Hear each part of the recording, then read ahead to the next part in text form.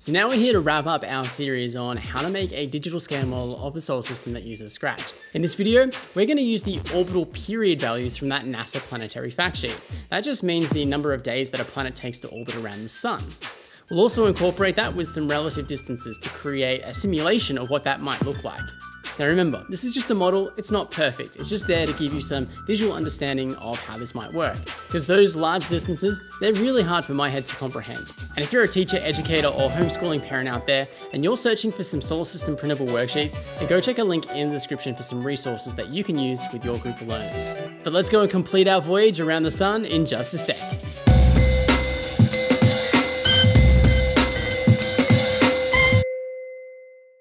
Hello world, Surfing Scratcher here, teacher, surfer, programmer, and on this channel I help curious learners just like you along on your learning journeys. In this video, we're going to take our planets that we've constructed in previous videos and get them orbiting around a sun. If you're just jumping into this tutorial, go check the description for a link to a starter project, and there's also a link to the playlist up in the top right hand corner coming your way. You won't need the project to work along with me, but it's going to make your life a lot easier. Okay, so let's dive into it. First things first, you're going to need to go down in the description and click on the link for this NASA planetary fact sheet that we've been using. And the two columns that we're interested in is the distance from the sun and the orbital period, which is just the number of days the planet takes to go around the sun. And these are Earth days. Once you've found this file, I want you to open up a text editor. I've just got text edit here on the Mac, but any plain text editor will do. I'm just going to change that to plain text. I'm going to go back to my fact sheet here, and I'm just going to shift click all these values and copy them, Control or Command C. Head back over to text edit, and I'm going to paste those values in. I've got my values here, then I'm going to save it, and you'll see I've already got it listed here as distances, so I'm just going to overwrite that for now and replace it. That's good.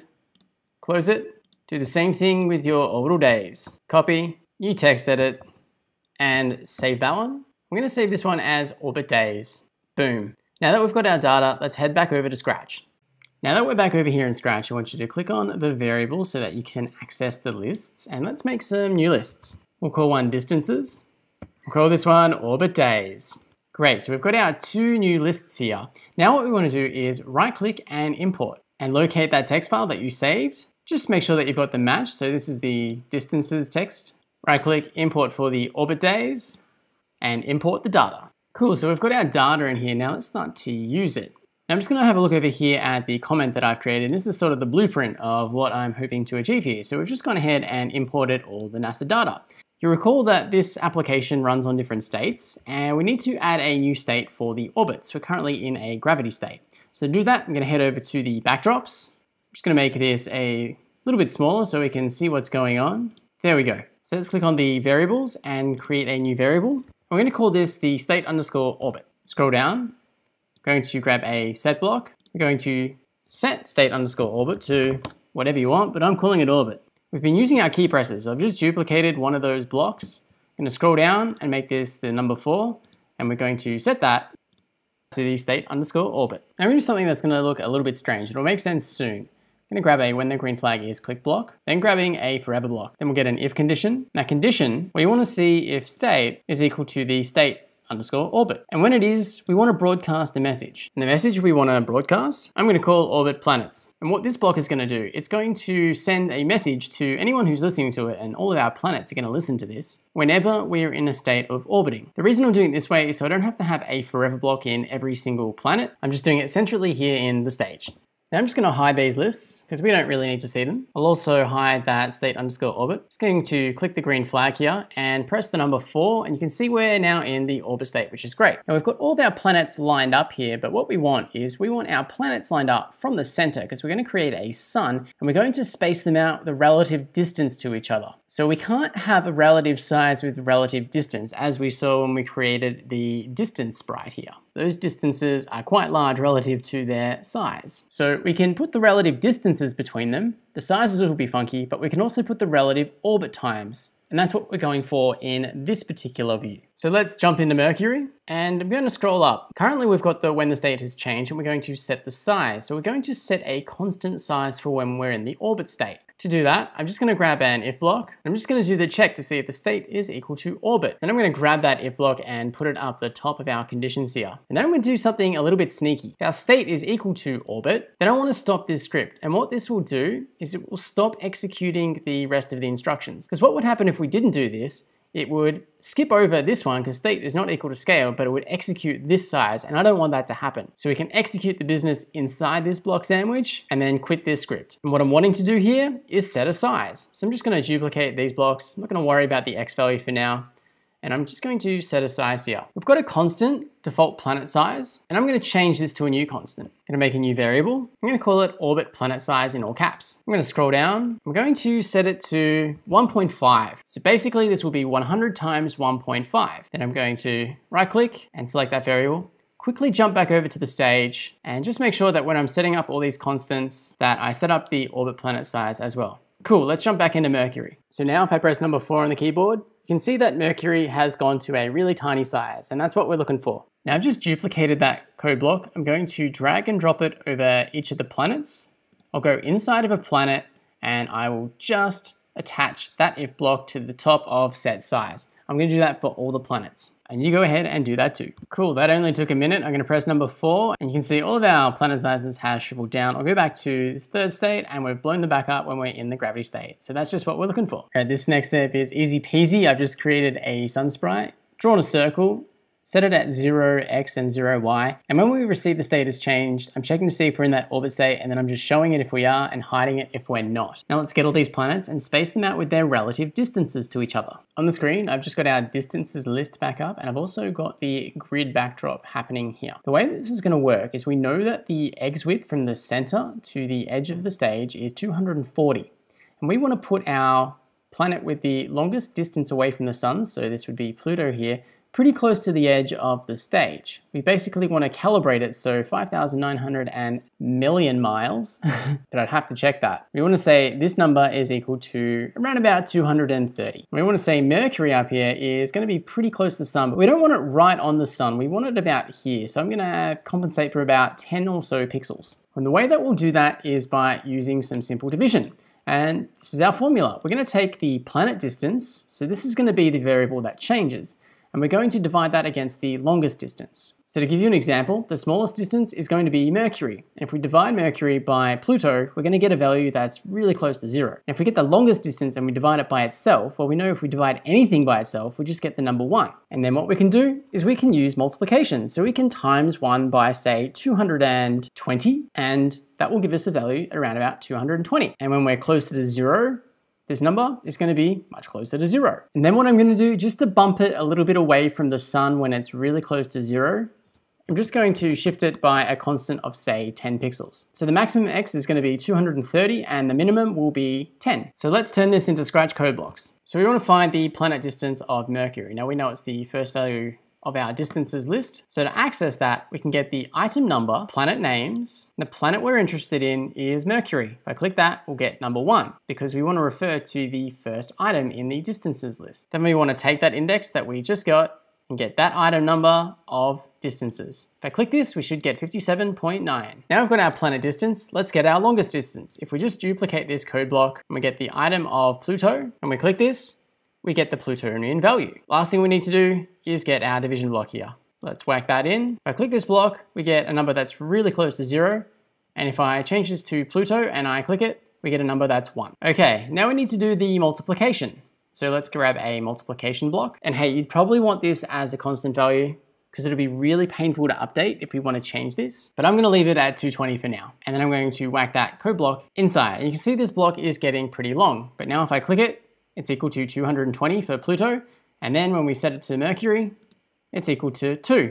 The last thing we want to do is just add the shifted amount so we're not always on top of the sun. What we need to do there is grab an addition block, grab that number 10, and combine all those blocks together. Now these two values, like I said, you probably want them as a constant because I don't want to have to go through and change the number 10 for all of these. So I'm just going to go ahead and quickly do that. And the process is just the same for the orbital default size that we set earlier in the video. You can see I've just done that with max width and sun shift, and I've also created one in the future for our max height. So now that we have this code block, we can go ahead and use our orbit event. So when we receive orbit planets, let's set the X position to this block. And then for now, we're just going to set the Y position to 0. Now, if we make this a little bit bigger, you can see that Mercury has taken up its position next to the sun here. Now, it looks like it's a little bit far from the sun, so I can go ahead and change that sun shift value to say around 5, click the green flag, and look, it's pretty close to the sun, and I'm happy with that. Now, I'm not going to duplicate this across the other planets yet, because I think we'll actually get this planet orbiting around the sun, and then we can copy this code block across to the rest. We're going to be using some trigonometry to help us out. I'm not going to go through it in depth in this tutorial. Go check the card in the top right corner for a deep explanation on how this will work. Okay, so let's go execute this plan. First thing we need to do, we're going to make a variable, and it's very important that we make it for this sprite only. We're going to call it orbit angle. What will happen here is when we drag and drop this onto other sprites, it will recreate that variable automatically for us, making our lives a little easier. Now this variable orbit angle is going to tell us what amount of degrees the planet is around the sun. Recall that for a full orbit of a circle, it's going to be 360 degrees. We're just going to make that one planetary year. So what we can do is get our orbital days list, and we can take that 360 degree value and divide it by the orbit days. We'll get larger angle amounts for Mercury, and we'll get really small amounts for Pluto. To get a reference to our orbit days list here, I'm just going to duplicate this code block, and we're going to get the Mercury planet name, and we're going to get the orbit days. I'll click this, and you can see we get 88. Then we'll grab a division block.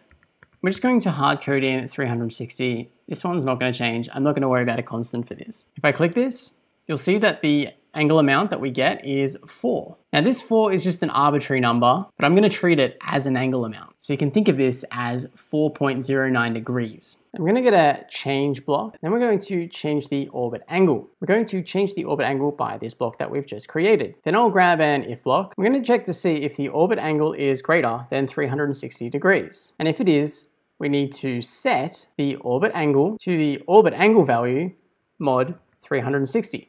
And what the mod operator does here is it just divides whatever the orbit angle is by 360, and it just leaves us with the remainder. And you can see when I click this code block, we can see our orbit angle increasing. And I've just set the orbit angle to 357. I'll click this block again, and you can see it's reset it to 1 degree, which is awesome. And I'm going to grab this code block and attach it to when I receive orbit planets, and you can see our orbit angle is updating and resetting back to 0. Next, it's trig time. You need to grab out this ABS operator block, click the drop down, and find where it says cos. And the angle that we're interested in, that's orbit angle. If I click this now, you'll see it keeps updating, and it's going to oscillate between values of 1 and -1. What we can do with that is multiply it by a constant value.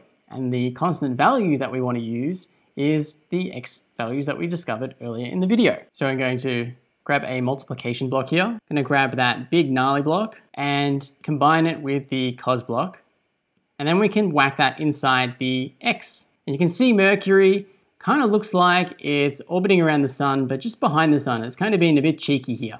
So we also need to do this for the Y value. And what we can do is really just duplicate this code block and change a couple of things in it. Instead of cos, we want to focus on the sine. And let's just scroll across to where we see max width, because we don't want the max width, we want the max height. Okay, we're not quite done. We just need to put that inside the set Y.